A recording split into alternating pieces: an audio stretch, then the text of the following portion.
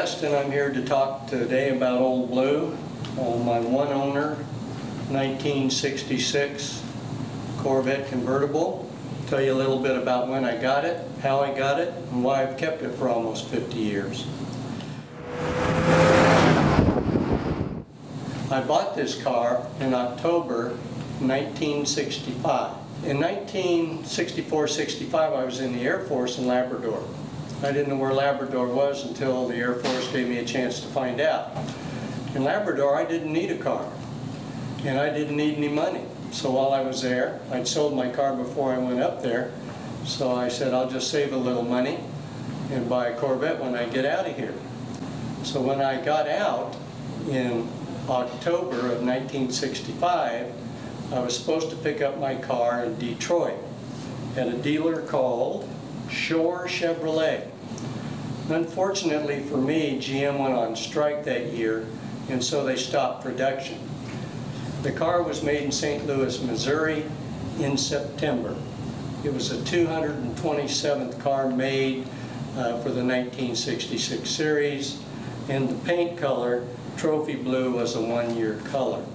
After picking the car up, I drove to California in Old Blue, and it has not been out of the state since then. About the most exciting thing it did was it was in the San Diego State Homecoming Parade in 1965 with a couple beautiful women sitting on the side. I have a matching hardtop and bright blue interior. The bright blue interior is number 414 for those that care.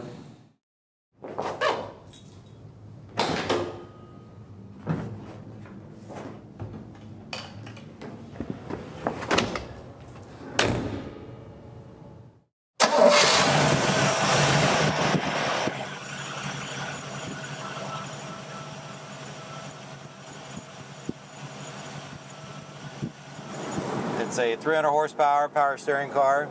Excellent driver. The engine, transmission, and everything's been all completely restored and gone through and put back to original spec. Using the car for car shows and a couple other events while we were building some pedigree on it. It was top flight awarded. 300 horsepower, as far as I'm concerned, are a great driver. If you're looking for something that's not going to be a barn burner, but just be a nice driver that you can take to the store and for a nice Saturday, Sunday afternoon cruise with the wife. Just a great drive and running vehicle. It doesn't have the big cam overlap, so it doesn't have the tendency to stall at idle and run hot and choke out on you like some of the bigger horsepower cars do.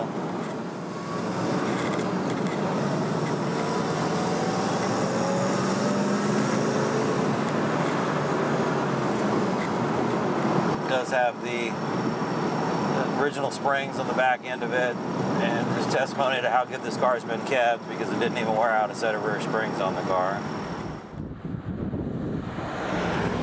Fortunately for me, they delivered two cars to the dealer. One was a coupe and one was the convertible you see behind me. It didn't have some of the options that I'd requested, but I was more than happy to have it after being in Labrador for a year with nothing. So I've been very good friends with Old Blue since then. I'd not planned on keeping the car for almost 50 years, so I got it painted, and that was in 1975. At that same time, I also purchased a hardtop and had it painted to match the car. For the most part, it's been a hangar queen for the last 45 plus years. The odometer, I have the original odometer, and it broke at 76,000 miles, and that was in 1970. The present mileage of 11,500 accurately reflects how many miles it's been driven in the last 45 years. So you can see it's been kind of a hangar queen for most of that time. The original California license plates were stolen, and so the plates that you see on it aren't the originals. In 1963, I graduated from San Diego State College, and one of my fraternity brothers' dad had a new Corvette, which I was quite taken by. As a new college graduate, that's about all I was, because I didn't have any money. But I must admit that when you buy a brand new Corvette for $4,200, you've got a real motivation to save some money. And the sticker on it was 47, which I thought was really pretty out of sight, but it turned out I ended up paying $4,200 to good old Shore Chevrolet in Detroit. One of the things I'm quite proud of is I have every registration that this car ever had, so I can kind of go through my registrations from 1965 to 2014 and find out where I've lived the last almost 50 years. So again, any of the authentication that you would expect to have, I've gotten probably more. Old Blue had an on-frame restoration completed in September of 2011. The following year, in 2012, I took Old Blue over to be certified by NCRS and was happy to find that she was rated as a top flight winner. And I have all the paperwork on that for anybody that needs to take a look at it.